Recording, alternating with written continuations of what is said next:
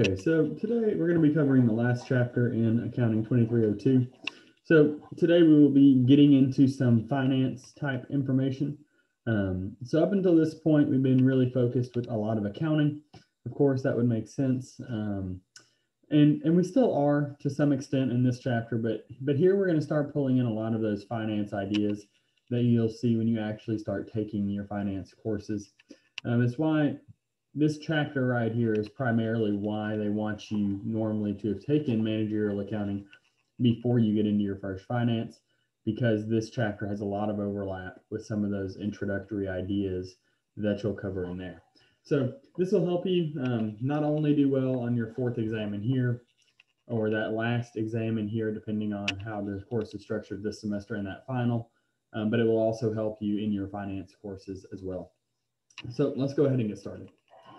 So the very first thing that we want to look at here in chapter 24 is this idea of capital budgeting. What is this? Do we need it? What does it mean? How does it work? All those types of things we're going to be dealing with here.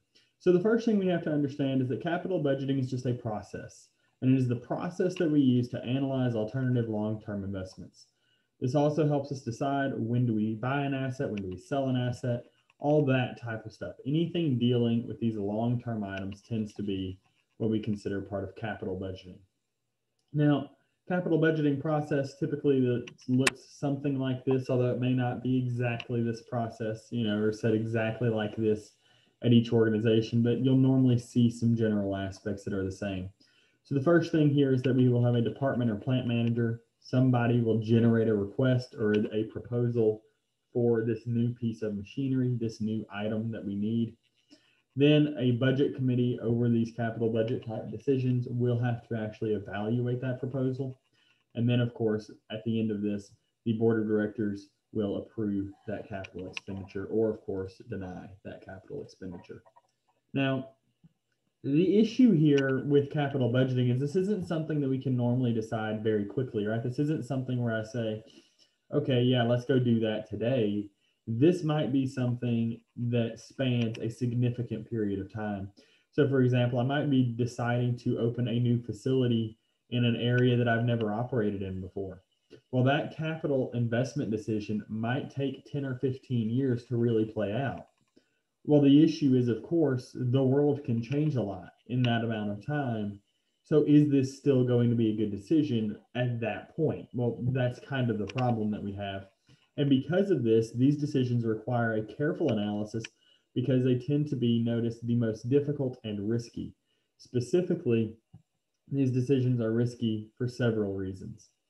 One of these reasons is we don't know what the outcome will actually be, right? I mean, this could go fantastically and we could turn out really well here, or this could go really, really badly, but we just don't know.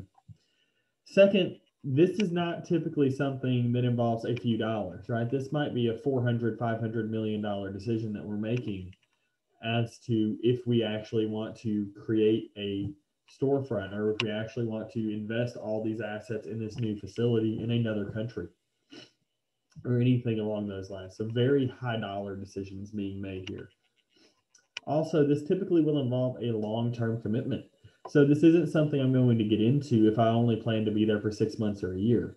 If I'm going to do this, I'm probably wanting to be there for maybe 15, 20, 50 years, right? A long period of time. And of course, once I go into this decision, I probably can't really come back out of it. And so it's going to be very difficult to reverse course if this starts to go wrong. So these decisions have to be made very, very carefully because the implications, if they are not made carefully, can be very, very drastic and very, very dire for our organization. So we have to be very careful. Now, the idea here is with my capital budgeting, we're looking at not only the cash that we have to pay, but of course the cash that we will receive. So there are some initial or just some general types of cash flows that we will see. Of course, at the beginning, we will have to actually pay something up front. This is what we call the initial cash outflow. This is a negative, right? So this is me deciding to actually invest $300 million in another country, right? Well, that $300 million that I'm having to spend right now, that is an initial cash outflow. That is for that acquisition. Then, of course, we will use some cash. And so we'll use the cash in the general operations, but hopefully during this period of time, we'll actually be generating the inflows, right? This will be when we finally have the actual machine up and running. We have the facility up and running. We are doing business now. We are now able to generate this cash inflow. This is when we're really bringing in the money. Then at the end, of course, we will dispose of this and we will get one final cash inflow from this disposal, typically at the salvage value. Now, in truth, right, that salvage value may not be exactly what we expected it to be at the beginning of this whole process. So now maybe 20, 25 years down the line, salvage may be very different than what we initially expected. But we will still see that salvage coming in there at the end. Now, you might say, well, how do we determine this, right? How do I determine if I've got a profitable project or one worth pursuing? And so the issue here is you don't really know unless you do some analysis. But that's what we're going to look at in this chapter is how we answer that question and how we can make this decision. But we'll notice there are quite a few methods, and each method has its own specific strengths and weaknesses that we'll need to consider. So the idea being, it's probably not a bad idea to go ahead and look at a few of these as you start making these decisions in practice. Now, the most common and by far the most simple to calculate is what is called my payback period. The problem with payback period, though, is that it has a lot of problems. Payback period, in being so simple, neglects to take into consideration a lot of different things that we should probably be considering. So, for example, and we'll get into some of these in a second, but the idea is all I'm looking at is how long it takes me to recover that initial investment when I'm looking at payback period. So as soon as I collect that initial investment and I bring that back in, well, now anything that happens after that point is effectively ignored. This also means that if I'm only looking at when the cash comes back, I'm not looking at the time value of money. So I'm not recognizing that $1 received 6 years from today, for example, is worth less than $1 received today. So there are a lot of problems here with payback period, but payback period is just the amount of time it takes a project to recover its initial amount of the investment. Now, the reason I say this one's very common is you hear this all the time. And if you ever watch shows like Shark Tank or anything else like that, it's very common for them to mention, well, I need my money back in 3 years, or I need my money back in 2.5 years or 4 years, whatever that is. But they're essentially saying that is the payback period that they're setting. Now, in truth, right, it's not a great way to make a decision. All it tells you is that's how long it takes you to get back your money in nominal terms, but it doesn't tell you if you're actually generating a return. It doesn't tell you if this is actually a good long-term investment. It just says, yeah, here's your money back. So payback period, very simple. We like it, and we'll see how that works now. So payback period, as you would expect, we're going to calculate this, of course, by taking the actual initial cost of that investment divided by the annual net cash flow. Now, if I am using payback period to make a decision, generally we want this to be a low number. So the sooner I get my cash back, the better. All right, that's the general idea here. So if it costs me $1 million to get into this investment, and I'm able to generate annual net cash flow of $400,000, then I'll hit payback in 2.5 years, right? And so that's not perhaps very bad. But if I'm only able to generate $50,000 in annual net cash flow, well, now it's going to take me 20 years to recover that initial cash investment. That may be significantly longer than I'm really wanting to be involved in this. So in that case, you would want your payback period very, very short, right? As soon as we can get our money back, the better. So our first situation here involves payback period with even cash flows. So Fast Track is considering buying a new machine, cost of $16,000, life 8 years, no salvage. Notice they tell me we expect to produce a total of 30,000 units over this thing's life, and we have a product selling price per unit of $30, and they want us to calculate the payback period. Well, my cost of my initial investment divided by my annual net cash flow. In this case, my payback period is going to be the $16,000, and then we will come in and divide by my annual net cash flow. Now this $4,100, with the information we have in the PowerPoint, we're not able to actually calculate. This is given to you in the book. I believe it's page 949. If this is still the, let's see what edition we're using here. This is the 8th edition. So if you're still using the 8th edition when you take this class, I believe that is on page 949. And so in this case, it kind of gives you that breakdown. It shows you how they got that $4,100, but this is what we're seeing. At that point, you're just going to take the 16,000 divided by that 4,100, and that will give you your payback period here of just under 4 years.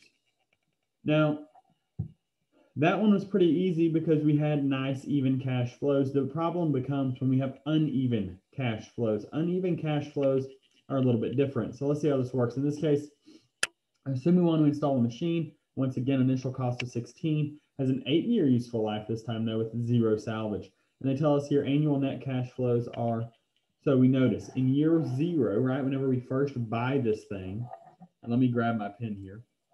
So let me grab that. So here in year 0, my expected net cash flows, right, is just this negative $16,000. And that makes sense to us because all we're seeing in year 0, right, is the actual purchase of the machine. Now, in year 1, we're expected to generate net cash flows, right, in the positive direction here of $3,000. Now, at that point in time, then, my cumulative net cash flows are still negative. In this case, now only negative 13. So this is my negative 16 plus my 3,000. So I'm down to negative 13. And we'll continue this trend all the way down. And we're looking for the point at which my cumulative net cash flows switch from negative to positive. And that is the key here, from negative to positive. So in this case, we can see that I switch at the end of year 4, right? I still had a negative cash cumulative flow of $1,000. So I'm still negative. But then in year 5, I'm now positive. So we know that the payback period here is a minimum of 4 years, right? 4 entire full years have to pass. Then we need a portion of the cash flows from year 5. So the way that we're going to do this is we're going to come in and find, in this case, my $1,000 that I still need to cover divided by my total annual cash flow from the next period. That next period is $5,000. When I come in and I take 1 divided by 5, what I'll come out to then is 0.2. So I will need 4 full years plus 0.2 additional years, or plus 2/10 of another year. So the assumption that we're making here is that we generate these cash flows evenly over the year. So I'm not told that my sales are 80% in January and February and 20% over the rest of the 10 months, right? Where I have a very heavy front end type of situation. No, we're assuming here that I generate this cash flow very evenly throughout the year, right? So in that case, I would need 20% of year 5. So I would need 4 full years plus 2/10 of the next year to achieve payback in this case. Now, for our next piece then, what we want to realize is that now payback strength or payback period has actually 2 strengths that we do like. The one that I always like to start with is that it's very easy, right? You've seen that. It's not the most complicated thing in the world. It's pretty straightforward. It just pulls in these 2 numbers and we do a little bit of division. Now, the good news here too is that this actually uses cash flow, not income. So cash flow, right, that can be a strength that we're looking at cash flow, not income, but it can also be a weakness. So this is one of the kind of interesting things with payback period is, yes, it will tell me if I'm generating positive cash flow, which is great, but if I'm losing money, does that really matter in the end? Maybe not, right? But at the same time, it doesn't really matter if I generate a lot of net income if I'm not able to collect the cash. So there are strengths and weaknesses to both of that first point here. Now, there are some major weaknesses that we do have to address with payback period. The first is this does not reflect differences in the timing of your net cash flows. So it makes no distinction if that, the majority of the cash flow happens in year 1 or happens in year 3. It doesn't care, right? $1 is $1. It also ignores all cash flows occurring after the point where an investment's costs are fully recovered. So maybe in the first 3 years, it's taking you a little bit to really get going, but in that time, you actually do hit payback. Then in year 4, you have a massive inflow of cash because you've really taken off. Well, that massive inflow of cash would cause you, if you were only looking at payback period, to possibly ignore that option and go for another project that never has that large payback later. Because as soon as we hit payback, under payback period, nothing else counts. And then finally, of course, number 3, which ties in fairly well to number 1 here in my weaknesses, is that we ignore time value of money. This is a major, major, major weakness. And it is why payback period is generally thought of as not a fantastic evaluation of these projects or of these investment decisions, because we're not considering that time value of money. So very large weaknesses here with our payback period. Now, my next item that we want to look at is what is called my accounting rate of return. So with my accounting rate of return, this is essentially just the percentage accounting return we're able to generate on an annual average investment. And so that's really all we're looking at here. Now, the reason that we see the word accounting here is primarily because this is just looking at net income and not on cash flow. So we throw that word accounting in there just to try to tip us off that here we're not as concerned with the cash flows, we're more concerned with the actual income. So there's 2 ways in this case to calculate your annual average investment. So the first here is to take beginning book value plus ending over 2. The second is to take the sum of the individual years' average book values divided by the number of years of the planned investment. The first one is just really for whenever we're dealing with straight line situations. The second one can be used with anything. And here, I believe we will be primarily focused on these straight line cases, though. So we try to keep it a little bit more straightforward in here. But our general formula for accounting rate of return, annual after-tax net income divided by that annual average investment. And of course, down here at the bottom, you've got the 2 different ways to calculate that annual average investment. So what's my decision rule here? What am I looking for? Well, when I'm comparing investments with similar lives and risk, the company will prefer the investment with the highest accounting rate of return. So very good. Now, let's revisit that $16,000 investment that we're considering. In this case, they tell me the new machine has an annual after-tax net income of $2,100. And they want me to compute the accounting rate of return. Well, in this case, they told me there was no salvage value, so ending book value will be 0. So for my annual average investment, it's just my $16,000 over 2, which is, of course, $8,000. Then for me to actually calculate my accounting rate of return, I'll take my $2,100 divided by my $8,000 in average assets. And in this case, that will come out to 26.25%. Now, accounting rate of return has some weaknesses that we have to look at. You'll notice that first one, another very important one here, it ignores time value of money. Also, it focuses on income and not cash flows. The problem here, of course, being it doesn't really matter, once again, how much income you generate if you don't have the cash. Right, at the end of the day, we have to be able to pay our bills, and we pay our bills with cash. So we're going to have to consider that cash piece, and the accounting rate of return just doesn't. Finally, if the income varies each year, this project will appear desirable in 1 year and not in another. So it's fairly inconsistent. Now, if you have a good project that somehow generates very even income over its life, then that's not anything you have to worry about. But if I generate a lot of income in year 1 and then have a down year for year 2 and 3, and then have a lot of income in year 4 and a lot of income in year 5, and then back down in year 6, you can see how this can turn into a really interesting situation with accounting rate of return, because it's not going to give you a consistent answer on which project or which option to pursue. Now, my next option that we want to look at, or my next method that we're going to look at, is what is called net present value. Now, net present value is by far the best method that we are talking about here in this chapter. And it is the one that I generally will tell you, if you can only really learn one of these things leaving out of this class, I think net present value is a really good one for you to learn and to really become familiar with, because net present value is so common. whenever we really start making really high level decisions, this is the one that we really want to put our time into. So here we see that net present value analysis will apply. Notice the time value of money to future cash inflows and outflows so that we can evaluate our project's benefits and costs at a single point in time. So this is really important. So in this idea, we will calculate NPV, or net present value, by doing several things. One, we will discount the future net cash flows from the investment notice at the required rate of return.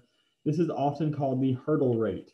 I think the hurdle rate is really descriptive here too, because if you imagine, say you're running on a track and you see the hurdles in front of you. Well, if you are able to clear the hurdle, you are successful. You are able to generate enough power, enough jumping ability to get over that hurdle.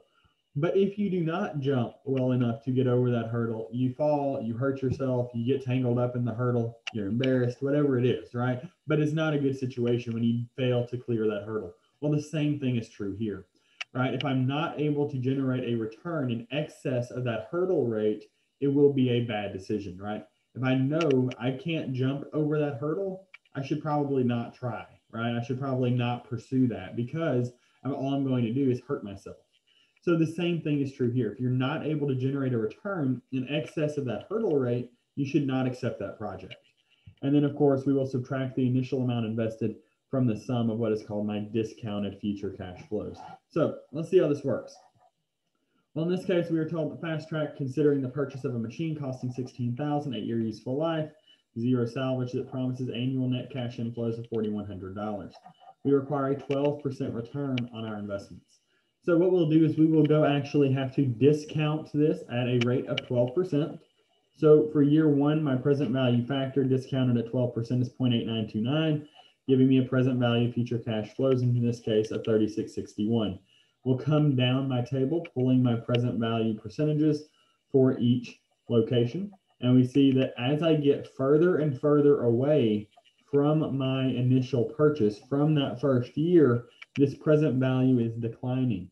And that makes sense to us, because if I'm willing to give you $1,000 today or $1,000 in 8 years, when are you going to get more value out of that? Well, you're going to get more value out of that today, right? Whether you go buy something right now, you invest that money, you decide to do something else with it, whatever the case is, right? You got all these years less of inflation attached to that $1,000. There's a lot of reasons why, but that $1,000 is going to be a lot more useful to you now than it will in 8 or 10 years. So that's what we're seeing. As I get further and further out, that $4,100 is actually worth less and less. And in total, when I come down at the end of this that's 8-year life, I will see that I will generate $20,367 in discounted cash flows. You'll notice that's different than the overall $32,800 that I'm receiving in actual cash, right? The actual paper dollars that I receive in total, $32,800. The value of that $32,800, though, is only $20,367. But remember, we didn't get that $20,367 for free. We had to actually put some cash in on the front side in this initial investment. That initial investment was $16,000, and that $16,000 coming out of the $20,000 tells me that I will end up with a net present value in this case of $4,367. So in this case, my rule whenever I'm looking for net present value is that if my net present value, in this case the 4367, is greater than 0, I will accept the project. I will pursue that task because it is actually beneficial to the organization. So net present value, we really like. And here we see that decision rule. So when an asset's expected future cash flows yield a positive, as we just saw, net present value and discount at the required rate of return, we will acquire the asset. So in this case, they tell us we'll take the present value of the net cash flows minus the amount invested, and that gives me my net present value. At that point, if that number is greater than 0, you will invest. If it is not greater than 0, do not invest. So if it is negative, do not invest. So finally, when we are comparing several investment opportunities of similar cost and risk, you will want to pursue the project or pursue the task that has the highest level of positive net present value. So that is what we see here. Now, in truth, we can simplify this. So do you notice anything about this calculation we just did? What do we notice about that net cash flow each year? It's the same. Because I'm receiving the same amount of cash each year, this is what we actually call an annuity. And annuities are really nice because they simplify my life a whole heck of a lot. So in this case, what we will see is that we can actually simplify this present value calculation if there is a series of equal cash flows. This is a series of equal dollar amounts, and that is called an annuity. In this case, we will use table B.3 for the present value of $1 to be received for a number of periods. So in this case, we will go look at table B.3. We will find in that table that my present value factor for this case is 4.9676. At that point, I will take the $4,100 times that present value factor. That will give me the $20,367 that we calculated before, still coming out to the same $4,367 in net present value.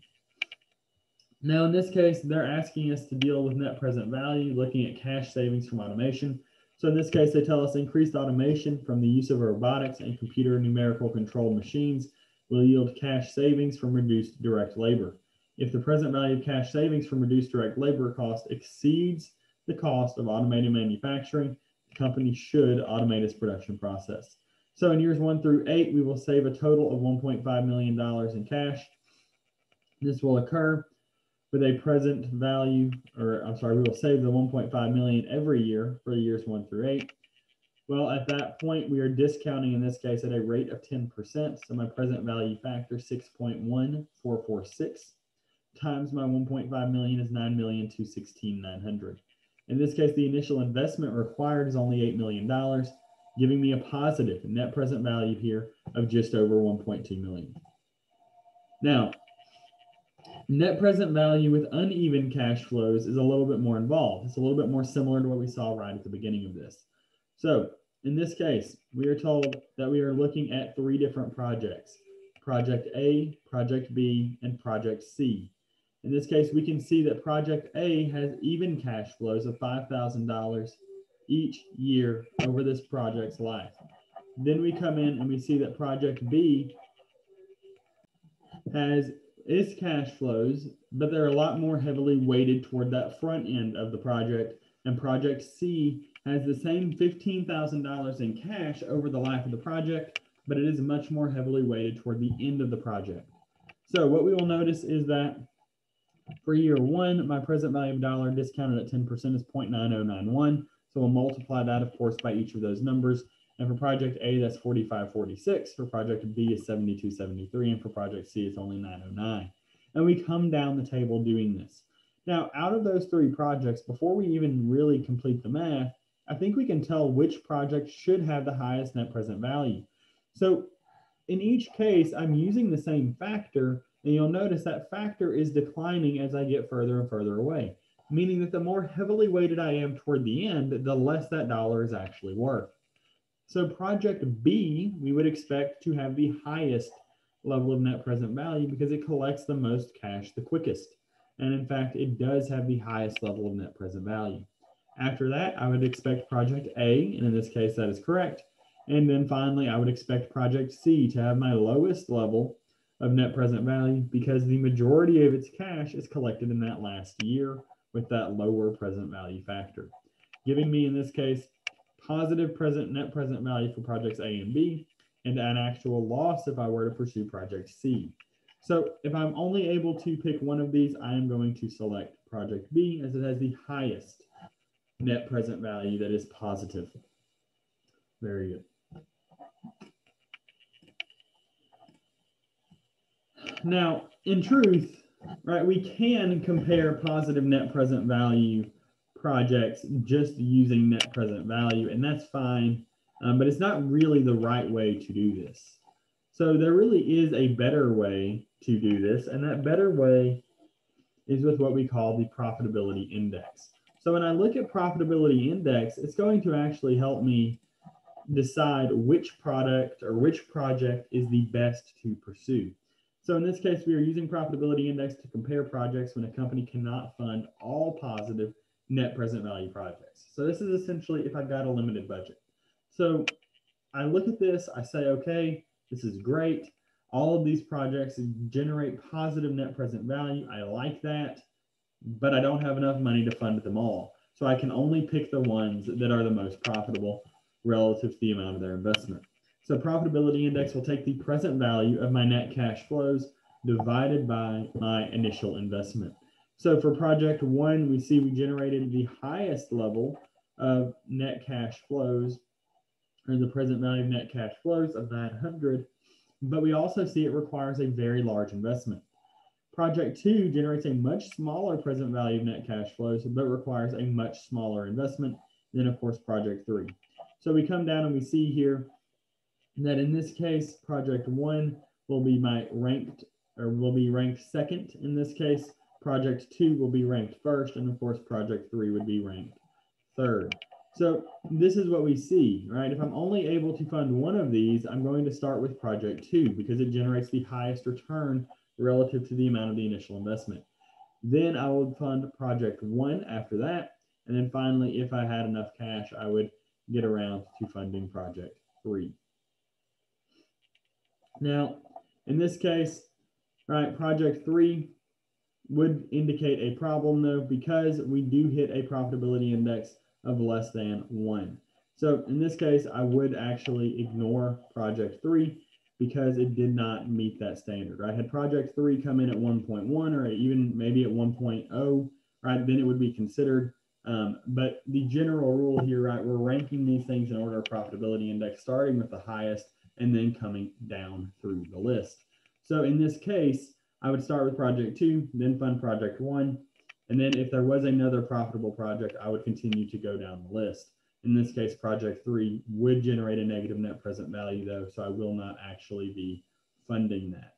Now you say, well, this really is an idea then on capital rationing. So capital rationing generally takes the two types.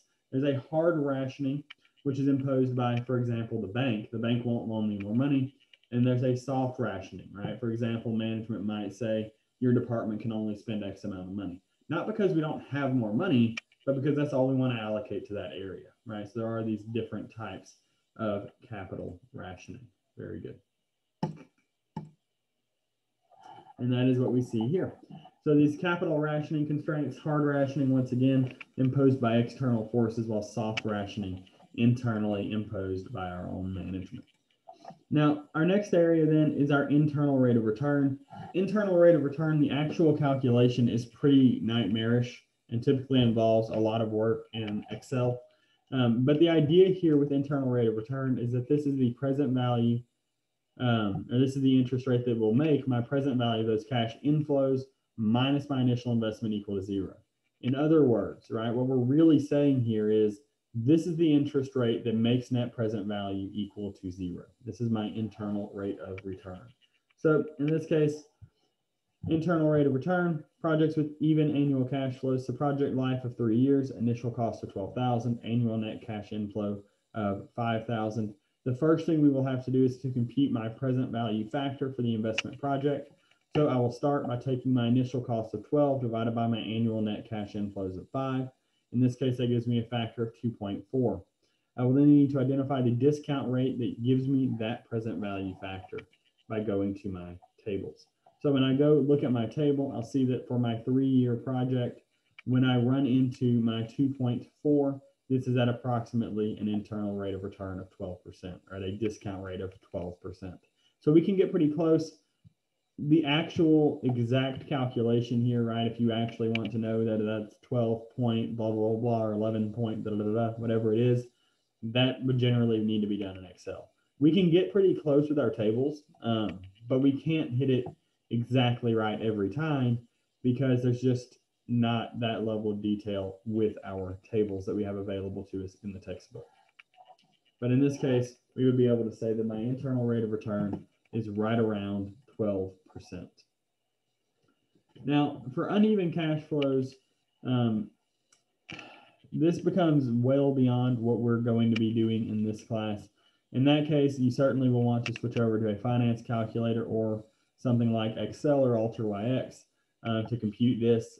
However, we can also use trial and error. So you could get there eventually by just plugging in random numbers and trying this over and over and over and over and over again, but it would be very inefficient. Because of that, I'm not going to give you a question with uneven cash flows where I'm asking you to actually compute the exact answer here for internal rate of return. So internal rate of return, we use, of course, to evaluate our projects, and we will compare that internal rate of return on the project to, once again, that hurdle rate, that cost of capital. To be acceptable, a project's rate of return cannot be less than the company's cost of capital. So the idea here is we like NPV because it puts things in dollar terms, right? How many dollars is this? It's pretty easy to understand. Internal rate of return is essentially the same thing, but in percentages. So the reason internal rate of return sees a lot of use is because our management, our CEOs, our CFOs, those individuals running these companies like to see things in percentage terms. It's really the only reason. Otherwise, we could just stick to NPV. But because people like percentages, we do see this internal rate of return getting a lot of use. So here's all of my different budgeting methods that we've talked about: payback period, ARR, my NPV, and then my IRR. And you can see that each one measures based on something else. So payback period, NPV, and internal rate of return all look at cash flows, while the accounting rate of return looks at my accrual or my net income. You can see they're all based on different measurement units for the most part, other than my two rates. Those, of course, are both percentages. They all vary with their strengths and their limitations, and it's very important that you understand them. I think this exhibit 24.12 is a very important exhibit for you to be familiar with as you study for the exam, as this gives you a really good method of kind of seeing if you understand the general ideas of all of the different topics in this chapter. Now, at this point, a post-audit, this will be what is considered the evaluation of a project's actual results versus what we projected. So after the thing is actually done, well, how do we line up to what we expected? So the same method used to support the capital budgeting should be used in the post-audit. So if we said that we want to go with this project because of payback period, then we should evaluate it using payback period and not net present value, right? That wouldn't be fair to the project. Conversely, if I accepted the project because of NPV, I shouldn't then get upset that my payback period took a little bit longer than I expected, right? If that's not the yardstick that was used to measure it initially, that shouldn't be how we evaluate it at the end. Now, of course, the benefits here, management will be more careful with the investment proposal that they actually submit, and poor investments will be identified earlier, and management can change their investment strategies. So the post-audit, right? This doesn't really have to be completely at the end of the project's life. For example, if I'm investing in a 20-year project, I don't have to wait 20 years to do this post-audit. I can start this process maybe a year or two in, see how it looks like we're doing, and then see if we're pretty much on track with what we expected at that point, right? So I think this word post messes with people sometimes, and they really get it in their head. This has to be at the very end. But if I wait 20 years to see how my investment did, that's not me running my business very successfully or very well. And so I probably don't want to do that. So very good. Now, this next idea is what is called break-even time. This incorporates time value of money into the payback period method. So this is pretty good. It's a big step up over just basic payback period. And what you're seeing here is that initial cash outflow went out today. So that present value of that dollar was $1, right? It was the full amount. And so that cash outflow hits at the full amount versus in this case, we come down and we are able to see that my 4,100 in that first year, of course, being discounted for the 1 year that's gone by all the way down. And once again, in this case, we have now bumped, right? Before we were between years 4 and 5 on that break even. And now we are between years 5 and 6 because of that additional piece. Now, this next area, I'm not going to cover really in this class. I will go ahead and just flash it up here for you if you just want to see how this kind of works in Excel. The textbook does go over this in a fair bit of detail in the appendix. So if you're an accounting major, I never think it's a bad idea to learn more about Excel, learn how to do more things in Excel. even if you're a finance major, maybe in this case, because this chapter is so heavily involved in finance, I think getting into Excel, playing around with it, trying things out, learning how to use different functions in Excel, I think that's always a good idea. So this is where we're at. This is what we've got. And with that, we have officially hit the end of chapter 24. So at this point, that's really the end of the course. So if there is anything that you felt like we did really well this semester, or you felt like you really just didn't enjoy, I would ask that you go ahead and consider telling me that information in the evaluations that are available through your student portal on the website. So please make sure if you really enjoyed something, really didn't like something, you go ahead and tell me that, right? Because at the end of the day, I'm here to try to help you learn the material as best we can. And so if there are some improvements that I can make, I'm always happy to look into those different areas, look into different strategies to help you be successful. But I've had a great time with you all this semester. I hope you've all enjoyed the class. If you have any questions, once again, please never hesitate to reach out to me. I'm always happy to help you. I hope you've enjoyed the class one more time, and we'll see y'all next time. Thank you.